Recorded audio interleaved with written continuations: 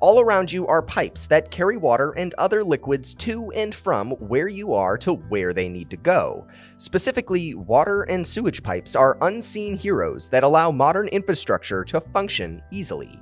However, you might be surprised that the physics of pipes isn't as straightforward as you might think. In fact, people go to school to get entire engineering degrees related to how water flows through pipes, civil engineers, and there's actually some pretty interesting physics going on underneath the covers of pipes. So let's take a look and learn a little bit more about how fluid flows through these round liquid highways. Discussing the physics of pipes is really a discussion of fluid dynamics, which is the study of how fluids behave while in motion. Fluid dynamics isn't the least complicated thing in the world, so we'll stick to the basics for this video. First, we need to understand a few things about the states of fluids.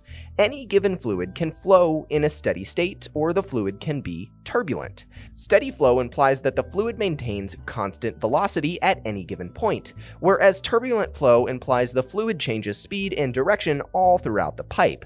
Steady flow is easy to represent, just straight lines for motion and velocity. Expressing turbulent flow is best done by handing a toddler a marker and telling them to scribble as fast as they can. This is how the experts do it. In reality, though, turbulent flow is hard to model, and it just means the properties of the flow are constantly changing. Fluids are also compressible or incompressible. Liquids are generally incompressible. A gallon or liter of water can't be compressed into anything smaller, whereas a gallon or liter of air could be compressed to much smaller volumes. Since we're focusing on water pipes in this video, we'll just assume that all of the fluids moving through them are incompressible. Fluids can also be viscous or non-viscous. Think of this like thickness. Viscous fluid flows slowly, and non-viscous fluid pours easily. Honey flowing through a pipe would look a lot different compared to water flowing through a pipe. That's the difference in viscosity. Fluid flow can also be rotational or irrotational. Irrotational means straight lines and rotational means swirling. Now that I've defined the terms, we're going to need to make some assumptions because, like I said, fluid dynamics is complicated. For learning the physics, we're going to assume irrotational, incompressible, steady streamline, non-viscous flow. If you ask why, it's because if we don't make those assumptions, the math gets squirrely and fast. So let's move on to the actual math. The first equation we'll need to learn is the continuity equation, or the equation of continuity. The equation states that for an incompressible fluid flowing through a tube or pipe of variable cross-section, the mass flow rate is the same everywhere in the tube. The mass flow rate is simply the rate at which a given weight of water flows through the tube. It's just the total mass of the fluid divided by the time interval. So, expressing that statement in simpler terms, the way that a mass of water flows through a pipe is assumed to be constant, regardless of cross-sectional area. The equation we get out of that is this. The density of the fluid, the Greek symbol rho, is generally constant in a fluid or a pipe. That can change if the pipe gets hot or cold in different places, but generally we're going to assume that density is constant. A is the cross-sectional area, which is dependent upon the size of the pipe, obviously, and then V is velocity. So using that equation, you could determine how fast a fluid would flow through a pipe of a given size, or how large you need to make a pipe to get a fluid to flow at a given speed. But let's back up for a second. How do you even make a fluid flow through a pipe? Well, you're going to either need to use gravity, or you're going to need a pressure differential, typically created through pumps. Gravity just means tilting the pipe downward, so gravity acts on the fluid, causes it to be accelerated, and gets it moving through the pipe. This is how sewer systems work in most cases. If you want to learn a little bit more about how sewer system pipes and networks work, our video is linked right in the top right corner here. The second way is by creating a pressure differential. This is generally achieved through pumps. Utilizing pressure differentials, you can apply greater pressure to a fluid at one end of the pipe, and it will want to flow to the other lower pressure side. When it comes to pipes, fluids, and pressure, remember that the fluid wants to have equal pressure everywhere.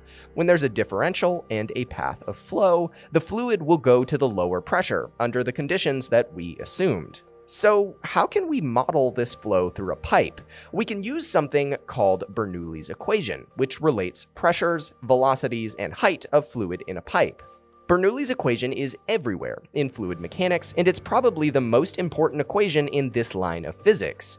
It comes into play in airplanes, sports, and of course, in plumbing pipes. So what is Bernoulli's equation? It states that the pressure, speed, and height of a fluid at two different points in steady flow, non-viscous, incompressible fluids are related like this. P is pressure, rho is density, v is velocity, y, often represented as h, is height, and g is gravitational acceleration, which is a constant depending upon elevation or location. Generally, you can use about 9.81 meters per second squared for this. Utilizing this equation, you can essentially do some algebra and some calculus to solve for any one of these variables. This is incredibly helpful to engineers in calculating any number of things. But what's interesting about this equation?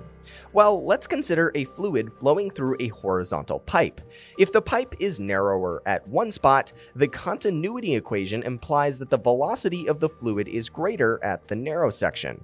So is the pressure higher or lower in the narrow section where the velocity is higher? You might think that if the velocity is super high, then the pressure must also be super high too. After all, if you stick your hand at the end of a hose nozzle, you're going to feel a lot of force. However, this force you're feeling isn't coming from the pressure in this instance. It's coming from your hand taking the momentum out of the fluid because it's moving at such a high velocity.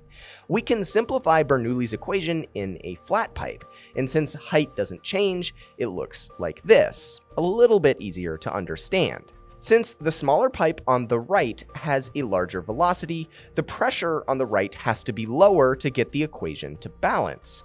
It's this difference in pressure that actually causes the fluid to flow faster. So that basically wraps up some of the most basic physics and equations surrounding how water or fluid flows through pipes and some ways to model it. But what we didn't focus on is the actual changes in water based on where it's at in the cross-sectional area of the pipe, among a variety of other factors. We didn't cover topics like head loss, pumps, flow rates, all of that kind of stuff, and it takes a little bit more understanding of the basics and is probably due for another video.